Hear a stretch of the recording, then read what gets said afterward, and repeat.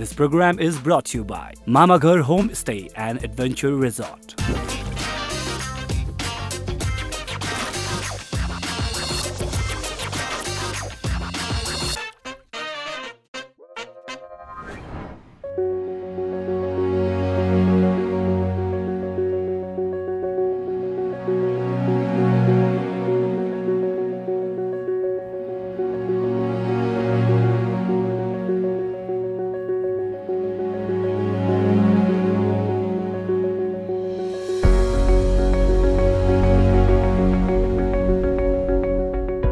If you are a foodaholic and into the adventure, today's Work Mania is right for you. Today's guest will be sharing about the fruitful and the best way of staying at Ghar Homestay and Adventure Resort. If you are wondering to stay and party around Kathmandu, then I think this place will give you full satisfaction in reasonable price. So let's know more interesting fun and facts about Ghar Homestay and Adventure Resort from the founders. Namaste. म Krishna Shrestha मामागर homestay and adventure रिजोर्टको founder र यस मामाघरको चाहिँ मामाघर खोलेको हामीले लगभग 15 महिना जति भयो।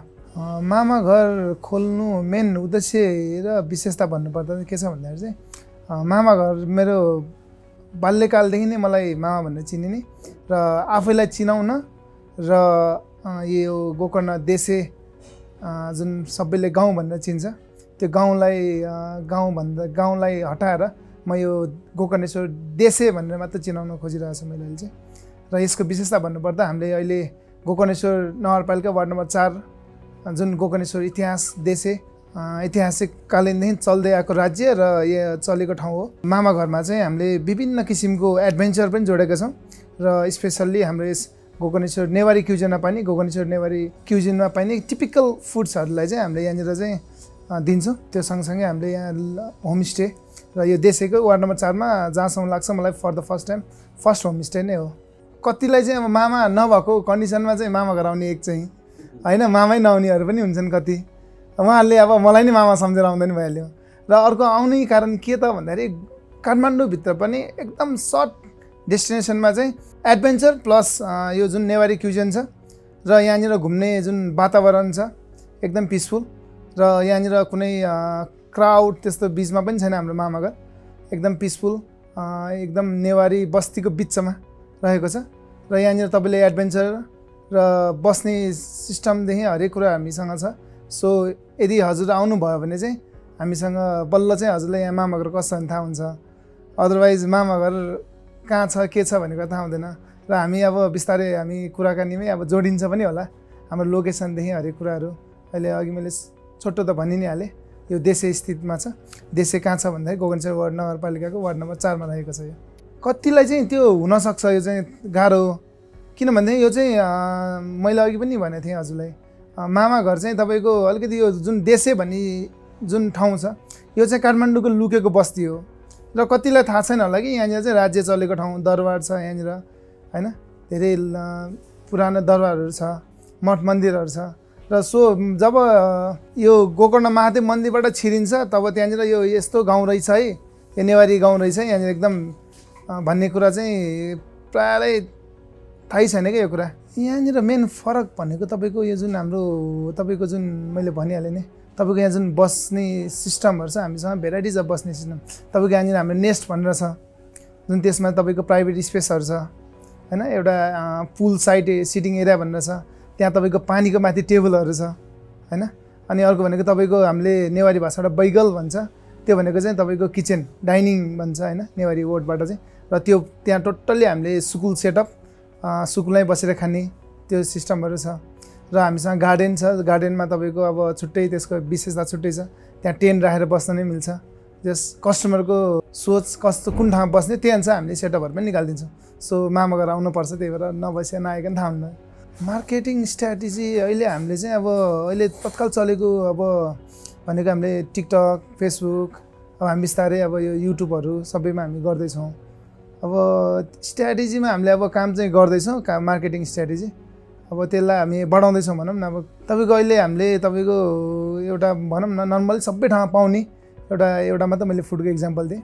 मोमो भनौँ न सबैलाई मनपर्ने त्यो जम्मा हाम्रोमा अहिले भन्नुपर्दा जम्मा 155 रुपिज छ मान्छेले हेर्दाखेरि तपाईँको जस्तै रिजोर्ट हो भन्ने मान्छेहरू सोध्छ रिजोर्ट भने तपाईँको धेरै एक्सपेन्सिभ पर्छ मिनिमम 250 माथि नै पर्छ तर हाम्रोमा जम्मा 155 रुपिज मात्र छ मोमोको तपाईँको अब त्यसलाई पनि महँगो भन्ने मान्छेहरू पनि होलान् सायद कति अब नेवारी खाजाको कुरामा तपाईँको हामीले अहिले 655 रुपिज होला कम्बो खाजा सेट छ हाम्रो होइन त्यो कम्बो खाजा सेटमा तपाईँको लगभग 3 जनाले त इनफ पुग्छ क्या त्यो चाहिँ तपाईँको 3 देखि 4 जनालाई इनफ पुग्छ त्यसलाई त महँगो भन्न मिल्दैन होला सायद अरू पनि सबै त्यही लेभलको छ खानाकुराहरू त्यस्तो महँगो छैन हाम्रोमा कस्टमरलाई सर्भिस तपाईँको अहिले हामीले फर्स्ट पे अर्डर त सिस्टम होइन हाम्रो होइन तपाईँको कस्टमर अर्डरै भन्नुपर्दा यस्तो छ सर अब त्यो तपाईँको अब सबै ठाउँमा मैले 100% खुसी छ त भन्न सकिन्न होइन अब यहाँ कहिले क्राउड भएको बेला आइपुगे नै हुनसक्छ उहाँहरू होइन कहिले कुन अवस्थामा आउनु भएको हुनसक्छ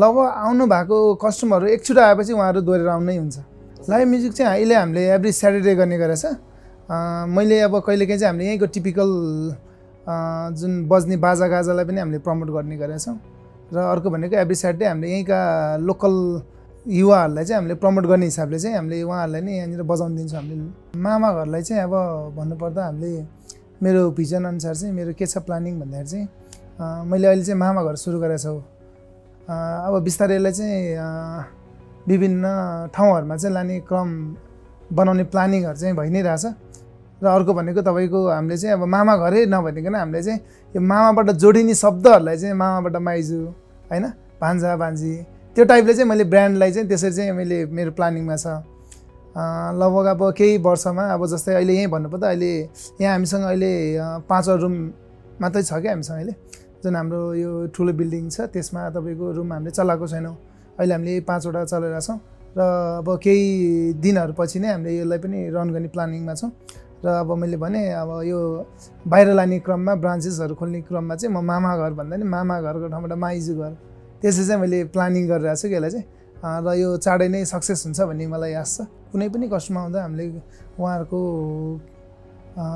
लिगल डकुमेन्ट नलिकन हामीले रुमहरू प्रोभाइड पनि गर्दैनौँ र सेक्युरिटीको हिसाबमा तपाईँको अब होटेल लाइनमा सेक्युरिटी यदि छैन भने त उहाँहरू आएर यहाँ सेफ पनि हुँदैन होइन सो त्यो मेन्टेन गर्ने कुरामा हरेक कुरामा हामीले त्यो गर्छौँ नै र जो कस्टमर अहिलेसम्म हाम्रोमा आउनु भएको छ उहाँहरू एकचोटि आउनु भएपछि फेरि नआउने भन्ने बाटो चाहिँ बन्दैन जस दोहोऱ्याएर आउनु भइ नै हुन्छ रुमहरू चाहिँ तपाईँको अहिले हामीसँग एउटै लेभलको रुम छ रुममा हामीले कुनै डिलक्स कुनै त्यस्तो भन्ने छुट्याएको छैन सबै डिलक्स रुममै छ रुमहरू हरेक रुममा हामी बारहरू छ र सबै रुमहरू हाम्रो डबल बेड हो होइन रुम चाहिँ अहिले तत्काल अहिले चाहिँ हामीले 2000 प्लस सेल्स गरिरहेको छौँ र प्लस तपाईँको हामीले प्याकेजहरू पनि छ जुन प्याकेज तपाईँको अहिले हामीले प्रमोट गरेर प्याकेजहरू तपाईँको 2700मा कपल बेड एन्ड ब्रेकफास्ट र 3500 प्लसमा तपाईँको dinner with dinner lunch and breakfast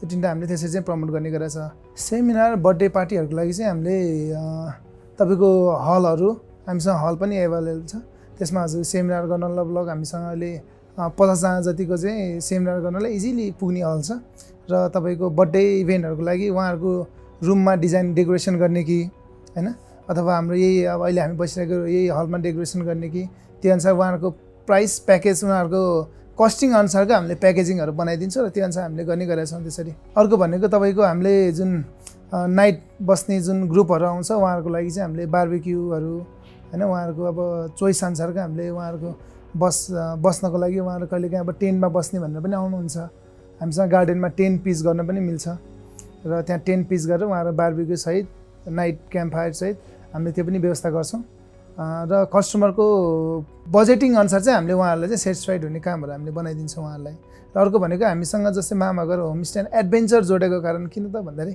हामीसँग सिटिङ स्पेसहरू पनि एडभेन्चर छ होइन अघि मैले भनिहालेँ नेस्ट भनेर जुन नाम दिएको छ त त्यो नेस्ट चाहिँ एउटा सिङ्गल पिलियरमा चाहिँ उभिएको छ र त्यसमा हामीले 7 बाई 7 फिटको स्क्वायरमा हामीले 500 जना इजिली बस्न मिल्छ र अब प्राइभेट स्पेस पनि हो त्यो अर्को पुल सिटिङ एरिया पनि भने मैले अघि त्यो पनि तपाईँको एडभेन्चरै छ पानीमाथि टेबलमा बस्ने एडभेन्चरै हो र अर्को भनेको हामीसँग एडभेन्चरमा तपाईँको एप सेलिङ भनेर छ जुन हामीले अहिले रनमै छ त्यो अर्को भनेको हामीले अब बिस्तारै विभिन्न एडभेन्चरहरू चाहिँ हामी अब चाँडै नै अब बनाउँदैछौँ भनौँ न अब चाँडै नै 2-4वटा एडभेन्चर चाहिँ हामी चाँडै लन्च गर्छौँ होला। तपाईँको ट्री टप एडभेन्चर्सहरू अनि अर्को भनेको तपाईँको स्काई डाइनिङ जुन हामीले त्यो कन्सेप्ट बिल्डअप गर्दैछौँ त्यसलाई चाहिँ अब प्रोसेसमा छ भनौँ न।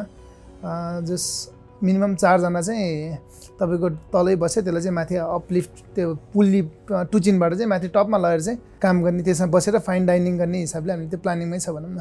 नेवारी क्युजन चाहिँ स्पेसल अब माइजूले बनाउँछ कि हाम्रो चाहिँ धेरै कुरा भनिसकेँ मैले। र हामी अब खानाको विषयमा भन्नुपर्दा यहाँको खाना चाहिँ नेवारी क्युजन चाहिँ सबै मामाहरूमा आइसकेपछि पक्कै पनि माइजूले नै बनाउनुहुन्छ र यहाँ पनि सबै नेवारी क्युजन सबै चाहिँ माइजूको हातबाटै बन्छ र उहाँलाई हेल्प गर्ने चाहिँ अरू पनि छँदैछन्।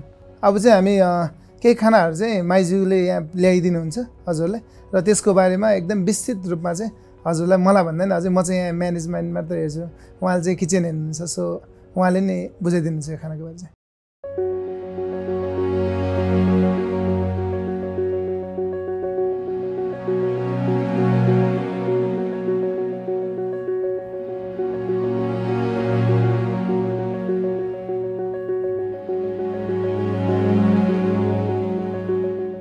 नमस्ते, म चाहिँ सबला महर्जन श्रेष्ठ अनि मलाई चाहिँ यहाँ मामा घर होमस्टे एन्ड रिजोर्टको चाहिँ माइजू भने चिन्नुहुन्छ सबैजनाले।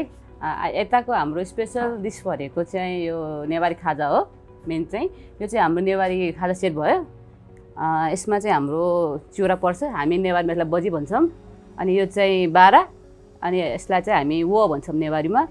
यो चाहिँ हाम्रो भटमास, कालो भटमास, साँधेको भटमास, अन्डा बोइल अन्डा अनि यो आलु साँधेको, यो चाहिँ हाम्रो चिकन छोइला अनि यो आलु साग साँधेको, यो चाहिँ हाम्रो अनि मिक्स अचार छ यसमा। अनि यो बोडी, यो चाहिँ हाम्रो आलु तामा हो। यो चाहिँ हाम्रो कम्बो, यसमा चाहिँ यो नेवारी खाजा सेटको चाहिँ कम्बोमा चाहिँ हामीले यसमा यति चाहिँ पर्छ हाम्रो। अनि अरू भनेको हाम्रो यो बारा हो। यो चाहिँ हाम्रो यसमा बारामा चाहिँ हाम्रो तामा पनि आउँछ।